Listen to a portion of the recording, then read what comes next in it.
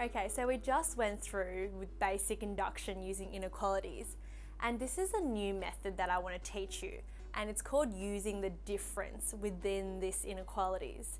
And how we use this is, let's consider if we want to prove that the left-hand side A is greater than the right-hand side B, right? Now, can you imagine that if we move B to the other side, A minus B is greater than 0, which means that if we use a difference between them, as long as we can find out that this number is positive, then we can say that yes, A must be greater than B, yeah? And it doesn't matter if it's B or A, as long as you follow this general sign and prove whether it's positive, or sometimes you'll be proving it's negative, then you can show that this is greater than the other side. So this is a really good method to have on hand, because sometimes with these inductions you can get a little bit lost and not know exactly where to start. So if that does occur, you can always know that you can use using the difference for your inductions with inequalities. Okay, let's apply that to a real question now. So question 2, we want to prove by mathematical induction that n squared is less than 2 to the power of n, and it's for n is greater or equal to 5. So starting off with step 1, we want to show that it's true for n equals to 5. So remember, we just take the smallest value of this. And left hand side, 5 squared is 25. Right hand side, 2 to the power of 5 is 32. So we can definitely conclude from that yes, the left hand side is less than the right hand side. So therefore, this statement is true for n equals to 5. All right, step 2, our assumption. Assume it is true for n equals to k. So we just substitute in k. K squared is less than 2 to the power of k, for k is greater than 5. Now, step 3 is our proving, where we show it is true for n equals to k plus 1. So substituting in k plus 1 here, I have k plus 1 squared, and over here I have 2 to the power of k plus 1. Yeah?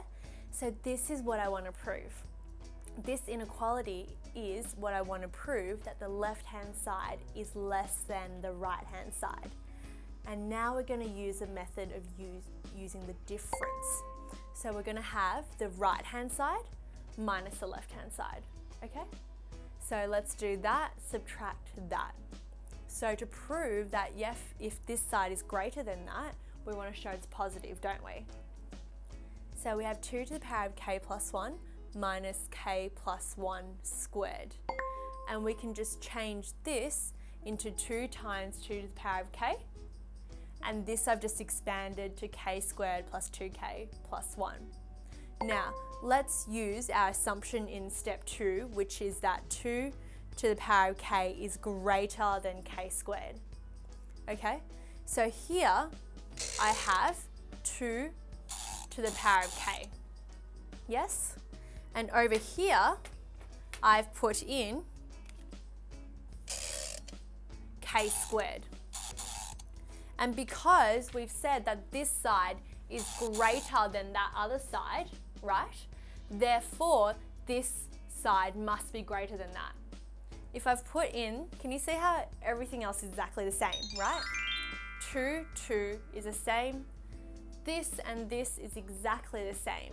The only thing I've changed is this becomes the lesser value of k squared.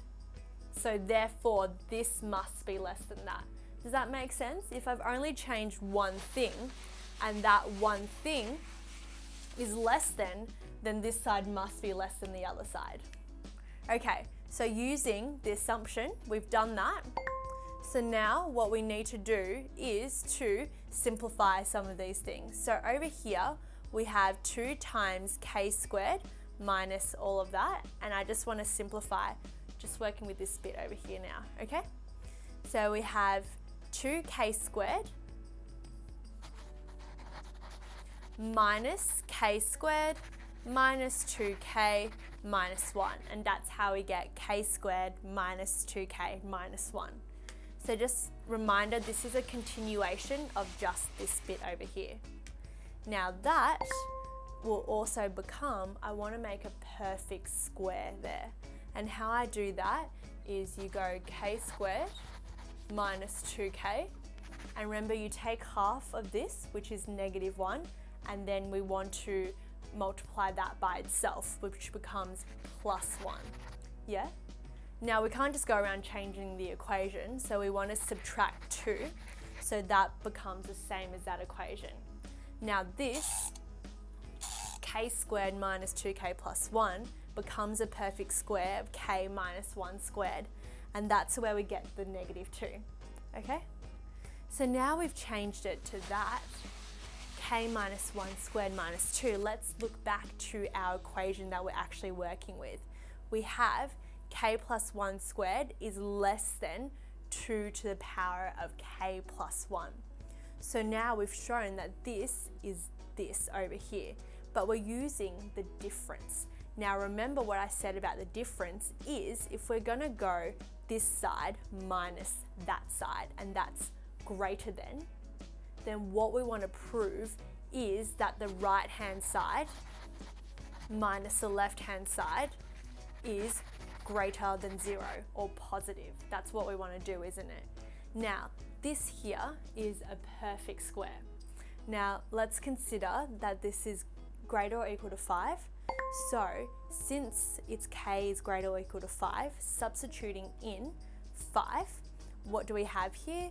We will have 5 minus 1, which is 4, 4 squared 16, 16 minus 2, so the smallest number it can be will be 14. So therefore, this will always be positive, won't it? So we can say that it will always be greater than 0. Now if this is always greater than 0, we can say that the right hand side minus the left hand side is greater than 0. Yeah? Because this is all equal to, this is greater than, this is greater than. We've proved that this is greater than 0. Now moving that to the other side, we've proven that right hand side is greater than left hand side. Just move that to that side. So therefore, the left hand side is less than the right hand side, which is what we wanted to show originally. So therefore, this is true for n equals to k plus 1. Yeah?